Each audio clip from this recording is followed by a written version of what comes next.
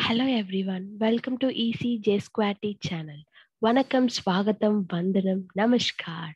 So today our topic we are going to discuss about digital signals. So what is this digital signal? So digital signal is nothing but a signal that is being used to represent data as a sequence of discrete values at any given time. It can only take on or off at most one infinite number.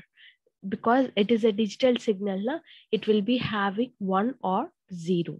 So in contrast to the analog, it can only take 1 or 0 because it is a digital signal. Okay, a digital signal has two discrete levels or values. So two different representation of digital signals are positive logic and the negative logic. Okay. So we will see about positive logic. Okay, if the signal that activates the logic gate has for its high 1 level a voltage more positive than for its lower, that is 0 level, then the polarity of the logic is called positive logic. It's nothing but see.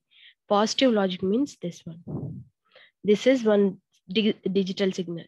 See, digital signal is nothing but it will be represented like this. It, unlike the analog signal will be a continuous signal.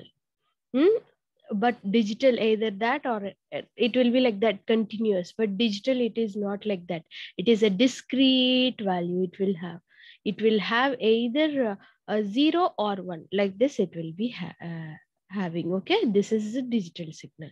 So here when we take this, this is one digital signal. I am taking one period of time, and this is low and this is high. See, as we know that this is low and this is high, it is a conventional way. As it is having a low value, that is 0 volts, this is low, and 5 volts, for example, I'm taking 5 volts, this is high. So this is a positive logic. Okay, this is positive logic. Here generally won't be a 0 voltage.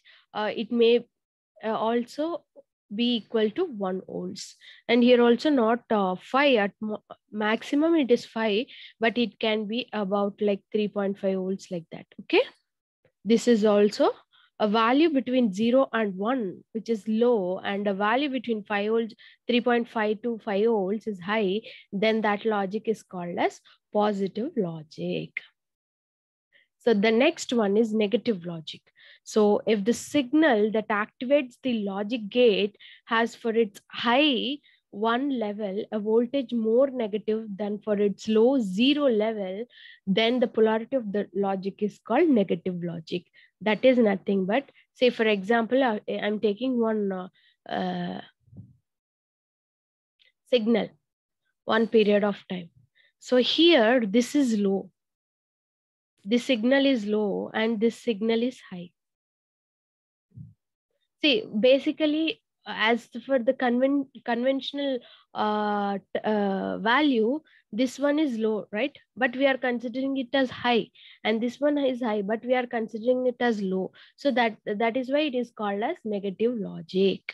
Okay, so this one is 0 volts, between 0 volts to 1 volts, and 3.5 volts to 5 volts. So this logic is called as negative logic.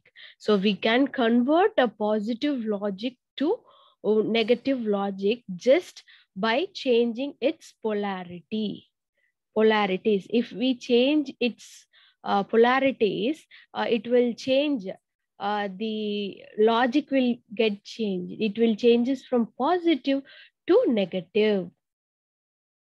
Okay, this is about digital signals. So the two discrete signal levels, high and low, can also be represented by the binary digits 1 and 0. See here, I'm saying low and high. Generally, I'm saying low means 0. High, we can represent high with 1. So in digital, there will be only two values, that is 0 and 1.